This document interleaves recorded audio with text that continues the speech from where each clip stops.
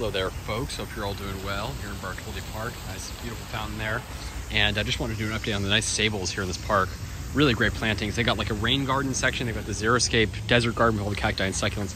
Great mixture of plantings here. And yeah, really nice sable minor here down in this little divot here, this little ditch area.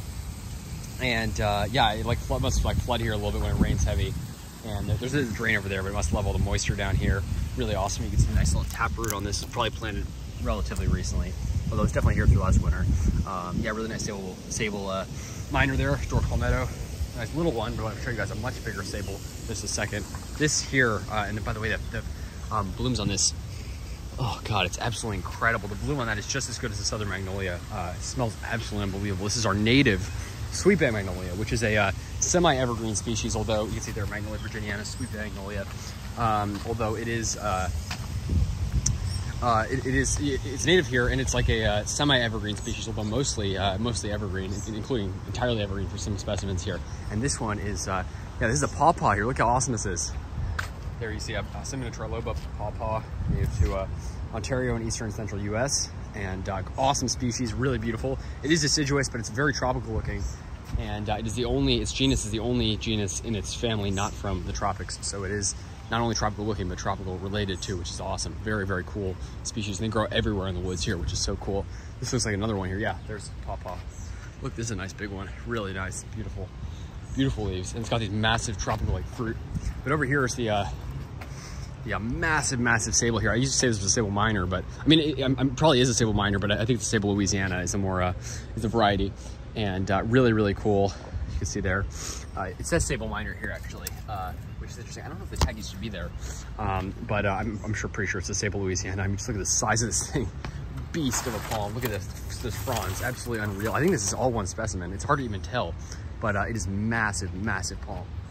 Crazy. That frond is like, its spear is like kind of twisted and burnt there. I don't know what that is, but it looks fantastic and just beautiful. You can see all those seedlings in there. Crazy. They've removed a lot of them, unfortunately, but they still have quite a few. And then they got this little one here, sable minor. They have a tag for this, but it looks like it almost could be naturalized from these. There are some big seedlings coming up from this one. Absolutely massive palm. Unbelievable. Just how beautiful it is. Really cool. Beautiful sable. Hard to even capture it in here. It's so big. You can see all these flower stalks coming up. These will be massive, probably like 15 feet or something. Flower stalks are huge on this. You can see the seedlings that come up everywhere. There. There's one. And lots more back here. So, yeah. This is very interesting over here. This one here, I always thought it was a naturalized sable minor, and it very well may be from that palm because it's like tucked in a corner here. And they didn't used to have this, but they just put a tag in for it. So maybe it is naturalized and they just identified it as sable minor, but I find that very interesting. It's like tucked right in the corner here, and yet it still says sable minor. It's got a tag and everything, so that's very interesting. Yeah, over here we got, they ripped all the seedlings out here. I guess they remulched it, which kind of is unfortunate, but there's still like one or two stragglers in there. And you can see the ones right up against the foundation here. See just a few of them, they get cut back, but right in there. So that's the sable minor here in Bartholdi Park. Yeah, sables, I should say. I guess they're both sable minor, but one of them clearly appears to be the nice beefy sable Louisiana, which is awesome.